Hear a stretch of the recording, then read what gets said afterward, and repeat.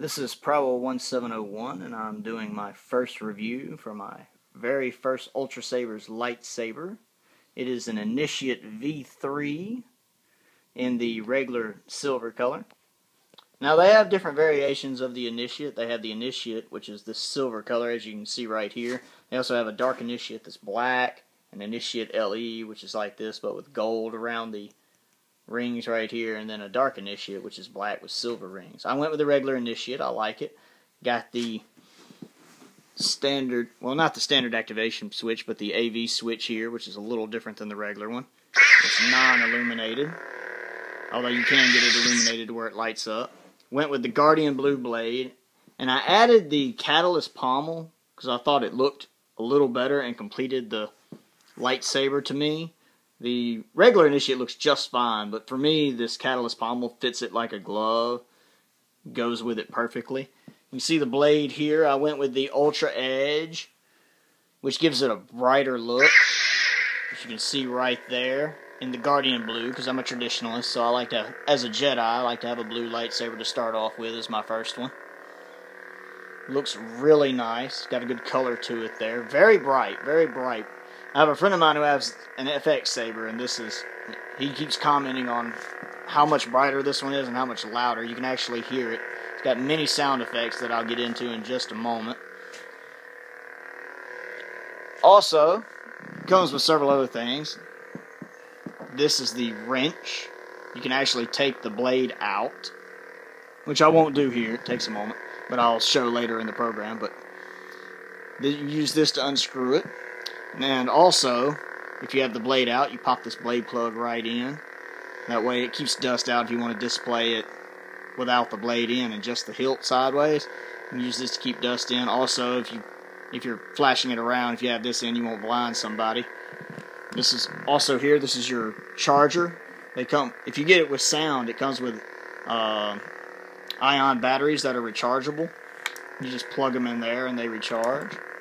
And I'll get more into that in just a second. I'm going to hand the camcorder off to one of my friends who's here with me, where I can show you some of the other things about the Initiate.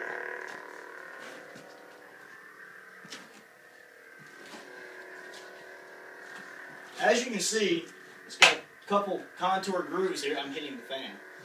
Got a couple contour grooves here, which is perfect choke points for holding the saber. I prefer to hold mine like this. There's many different ways people can hold it. It's your choice. I actually like the Catalyst pommel because, again, it gives the saber a little more length, which is perfect for the way I tend to hold the saber like this. You can actually hear some of the sound effects. Got the swinging sound.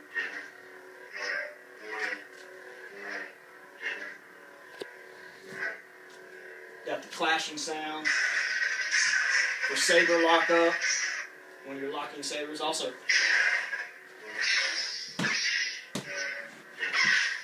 sound effects for other clashes.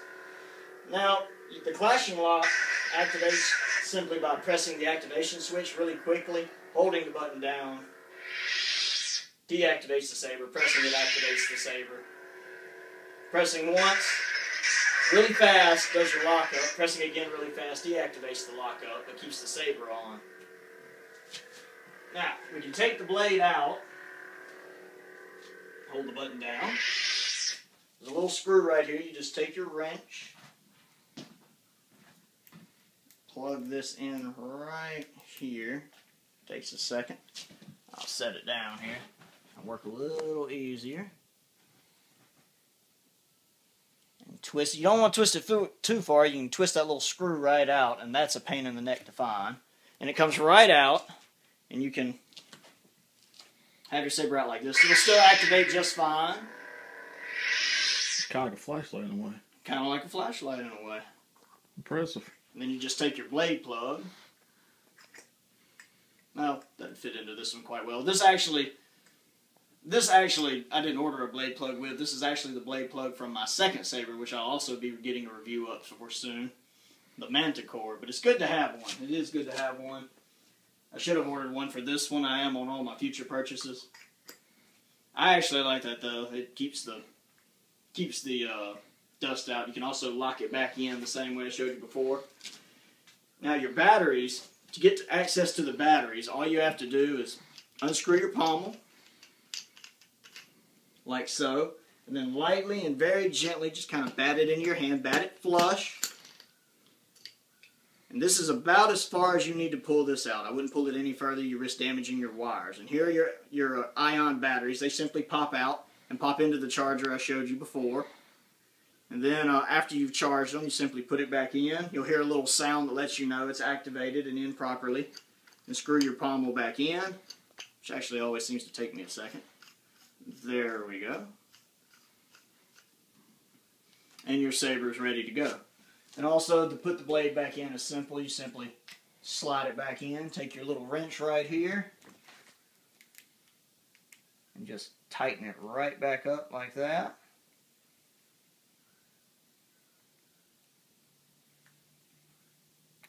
And it's set.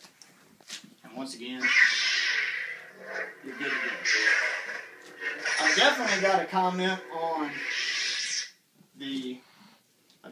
comment on the quality of the saber. It's a really high quality metal. I'm really pleased with it. The saber, it's not too heavy or cumbersome. At the same time, it doesn't feel light and cheap. It's got a very solid feel to it.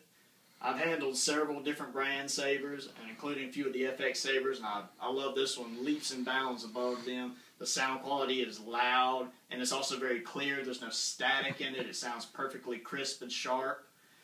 The blade, again, you can see just how much with the light off this thing illuminates behind me here. It's quite a good bit. It's a very bright blade. You can get another blade that's not quite as bright, the mid-grade blade, but I prefer the Ultra Edge myself. I like the brightness of the blade, and when I walk outside, it works perfectly. If you've considered getting a lightsaber, if you're interested in lightsabers, I'd suggest going to ultrasabers.com. The people who run it are very courteous, very nice. They have great customer service. If you have any issue, they will definitely stay in contact with you and get it resolved. And they have a multitude of saber handles to choose from, a multitude of blades, a multitude of colors. They have a forum that you can become a member of that has some of the best conversation I've seen since I've become a member of. I can only think of one other forum, actually, where I have conversations I enjoy as much. They're well-mannered, they're easy to get along with. So not only are you getting a totally awesome lightsaber when you join up with Ultra Sabers, but you're also getting a bunch of new people to discuss Star Wars and anything else you want to talk about with. There's so many advantages to buying a lightsaber from Ultra Sabers.